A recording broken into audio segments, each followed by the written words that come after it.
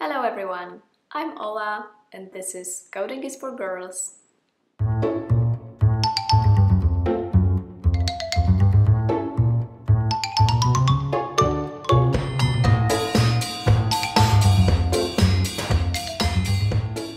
In my last video I talked about comparing values and I promised you that next time I will show you how to use that to gain better control over your script. When you write a program, you often want to do certain steps only when certain criteria is met. But before we'll do that, I think it's useful to learn how to write longer Python script instead of writing one line at a time in Python interpreter. This is where code editor will prove to be handy. Typically, programs are saved in files that are then executed by compiler or interpreter. So far, we've been using Python interpreter and typing one line at a time and see the result immediately. So today, instead of opening Python interpreter, we will open code editor. If you don't have any installed yet, make sure to look at the video when I talked about installing Python and code editor. I'll open Atom, since I decided to install this code editor. But if you installed anything else, follow the step in code editor of your choice. We will create a new file and put some Python code there. So let's type print hello world. Now we want to save the file and give it some descriptive name, so it will be easier to find it when we want to execute our program. Let's call it python intro.py and save it on the desktop.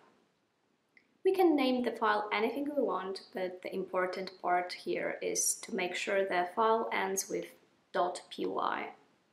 The .py extension tells operating system that the file is Python executable file and Python interpreter can run it. Okay, we just ran our very first Python program in a file and let's see how it ran. Let's open our command line and go to the desktop where we have saved our Python file. So we do ls, then cd desktop and ls. Now to run the Python program we just wrote, we will type python3 space and the name of the file. So python3 python intro.py and click enter. Okay, you just ran your very first Python program and saved it in the file. That's awesome. You could leave console open for now. We will run our Python script again and again, so it's good to have it open. The most awesome thing about it is that we don't need to write everything over and over again. Instead, we can open our file, edit it, save, and when we are ready, we can run it in console. Okay, time to learn some serious stuff. Very often, you would like to do something only when certain condition is met. For example, in real life, you would like to know if the person is vegetarian or not before serving the meal that contains meat. So we would have different option of meal depending on the person being vegetarian or not. Programming without checking if given condition is met wouldn't be possible. So let's see how it's done in Python. Python used a special construction to do that and it's called if statement. What does it mean? It means that Python has special keyword if that tells Python that we are about to start to compare things. Okay, so let's open our Python intro file in our code editor and remove first line. Let's type our if statement instead. It will be if 3 is greater than 2. If we will save it now and run it in console, we will get an error. Let's try python3 python intro. It's syntax error. Python expects us to give it further instruction if the condition, here 3 is greater than 2, is true. Okay, let's fix it. In Python intro file, we will type the following in the second line of the file. We'll type print, it works. What is important here is to notice that if statement has a certain format. First, we type if keyword. Then, we type our condition, whatever we want to check. Then there is a colon. Colon informs Python that we are about to start block of code. This block will be executed only if the condition will be met. The block is defined by indentation. Every following line that is indented is in the block. We typically use 4 spaces. So in our scenario, our block will contain only print it works, and this will be indented. Okay, time to save the file and check if it works now. We go back to console and run our Python program again. Python 3, Python intro, and hit enter. Now it was executed without errors, and since our condition 3 is greater than 2 is true, we have it works printed. Okay, but what if we want to do one thing when the condition is met and another if it's not? For that, Python comes with IfLeaf and else statements. Let's edit our file. If 5 is greater than 2, we will print 5 is indeed greater than 2. Then we end the block for if statement, and we do not indent anymore, and type else and colon. As we already mentioned, colon means we are defining new block. So next line will be indented with 4 spaces and we'll print 5 is not greater than 2. If you look at this code, you will notice blocks much more clearly. First block is executed only when if statement is true. Second is executed when if statement is false. Okay, let's create something more sensible. We will remove everything from the file and define variable name. This time we would like to store the name, for example Sonia, in a variable. We'll call it name. And depending on the value of the name, we'll decide what to do.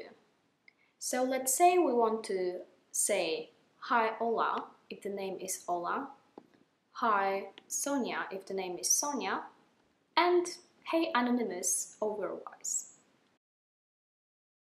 We could use if-else statement for that, but Python provides something more handy, and it's called IfLeaf. It works a little bit like if, but it must be put in between if and else. Okay, let's see it in action. Now let's execute it in console. Python 3, Python intro. And we have hey Sonia, because the name is Sonia. What happens here is Python first checks the first line of the if statement. So check if the name is Ola. It's not, it's Sonia. So we skip the body for the first if statement and go to the next condition, which is in IfLeaf. We check if the name is Sonia, and it is indeed, and we can execute the code inside. So we print hey Sonia, and then we can just ignore the rest. What is important here is to notice that we can only print hey Sonia if previous condition is not true. You can add as many IfLeaf conditions as you want, and you don't need necessarily to use else. But first if statement is must. We could add some extra two conditions like this to the file. So after checking if the name is Sonia, we will just do IfLeaf name equals Magda, then we will print hey Magda, and IfLeaf name equals Mary and print hey Mary. One more important thing is to know that we can check different variables and values in every if and IfLeaf statement, so we don't need to stick with name. So for example, we could add age variable. So after name is Sonia, we will type age is 21. Let's change the if name is Ola to IfLeaf, and before that we will type if age is lower than 18, and we will print you are not allowed to see this.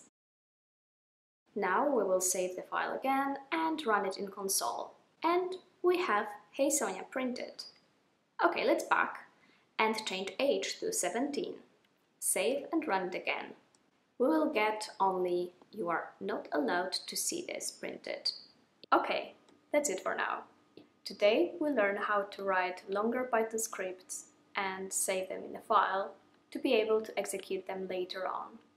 We also learn about if, IfLeaf, and else statement that allows us to check if a certain condition is met and execute some certain things only if that's true. Next time we will talk about functions. You already know some, for example Python's len function, but in my next video I will show you how to write your own one. So if you want to learn how to program with me, make sure to subscribe to this channel and stay tuned. Have a nice day and see you!